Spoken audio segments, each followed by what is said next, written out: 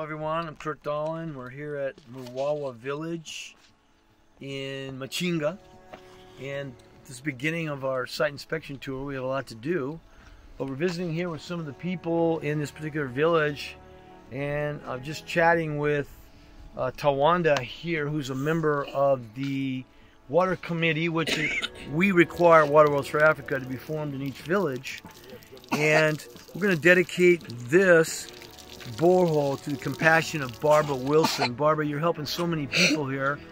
This village has over 1,000 people that are going to use this as their principal water source. Now, ever since the dawn of time, there's not been any clean drinking water in this area. Very difficult to get to, very inaccessible, and yet we're so grateful for our drilling partners. We're so grateful for our guys on the ground who make this happen. But this has only been here 6 months. This was installed in December 2018, and already there's been a complete elimination of waterborne disease. And I was talking to Tawanda about it. He says, it's amazing. They can't even believe it, that we're not sick anymore. And of course, children aren't sick. And he says their health is improved. He says, even the elders are feeling better. Thank you very much for this donation to us, because in the previous days we were living a nomadic life. We drink the water which was not protected. Children were sick, even we parents we were sick.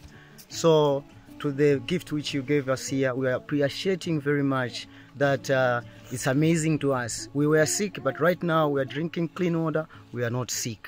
So to that, it's very amazing. And even talking more about school, these kids were going very late to school because they have to walk for a long distance to find water. But right now, that issue has been solved. We are saying thank you very much.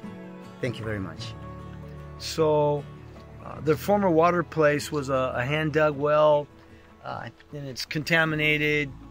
Sickness is a continual problem, and as long as people have lived in this area, they've suffered, and now that suffering is over. So we're really grateful for your generosity, your partnership in providing this borehole here. So Barbara, we're really grateful, and we want you to see some of the people that you're going to help, some of the kids here. It's kind of late in the day and a little bit cold, but we've been through the village area up here, and it's just a lot of great people. So Barbara, thank you so much for your compassion.